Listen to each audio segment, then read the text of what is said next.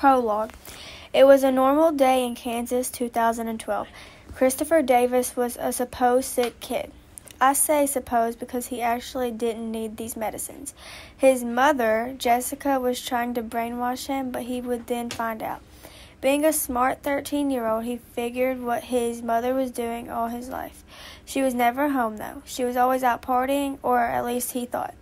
While he was at home learning, he couldn't go to school. What happened to Christopher? What does his life store if he finally gets away?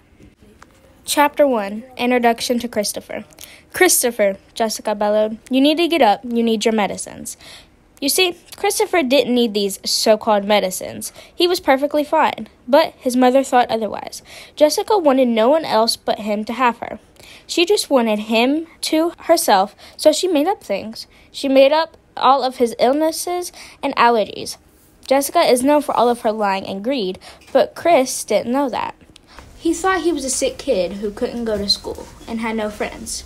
One thing his mother didn't know is that even though he didn't go to school, he found other ways to learn.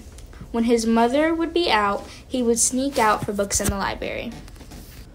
He was a fast learner, so he checked out most of the books he could. He was so advanced by the time he was 8, he was reading adult biographies. "I'm up," Chris growled. Chris wasn't a morning person. He didn't mind the medicines, but he didn't like taking all those pills. The only thing he was waiting for was his mother, Jessica, to leave so he could read and learn. After taking the medicine, Jessica said, "Good, now I'm going out for the day. I'll be gone all day, so you'll be here by yourself." "Okay," he said, just waiting for her to leave. "Oh, and one more thing. The world is," Christopher cut her off by saying, "a dangerous place, as well as knives, spoons, and fire, and people. I know. Okay, well, I'm going to head off. Breakfast is in the microwave, and if you use the stove, be careful." As soon as his mother left, he began reading book he checked out. "I wish I didn't have to take all these medicines and be stuck at home all the time," said Chris, as he continued reading. Later that evening, when his mother came back, she had a box with her. In the box were security cameras. While Christopher was asleep, his mother put up security cameras so she could see his every move all day, every day. But his mother didn't know that he wasn't asleep. He was awake listening to her mumbles. "Now I'll see his every move. I don't know why I took him."